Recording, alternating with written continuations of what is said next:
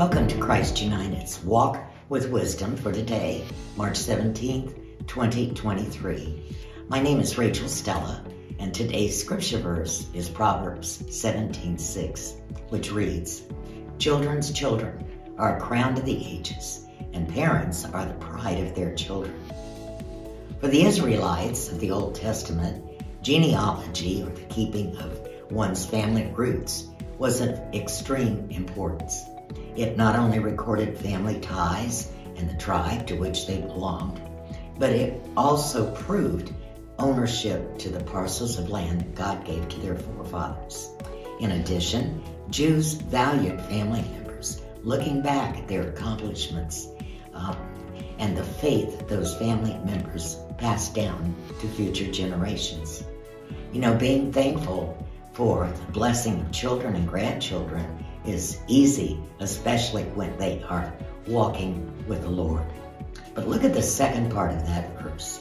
Can our children be proud of us? WordPress.com reminds us to consider our actions and behavior every day. Are we cause for pride in them? Will they be grateful for the way that we've brought them up? Through our actions, reactions, responses, attitudes, and our faith in Christ, we are teachers. One of the most important jobs that the Lord gave us was to teach our children His ways. The wisdom of Proverbs teaches us to take our job seriously.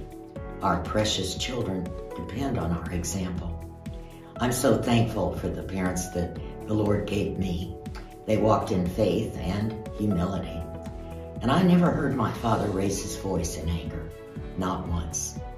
So let us keep this verse of wisdom in our hearts, that we might not only give thanks for the blessing and joy they give us, but that we will give cause for our children to be proud of us.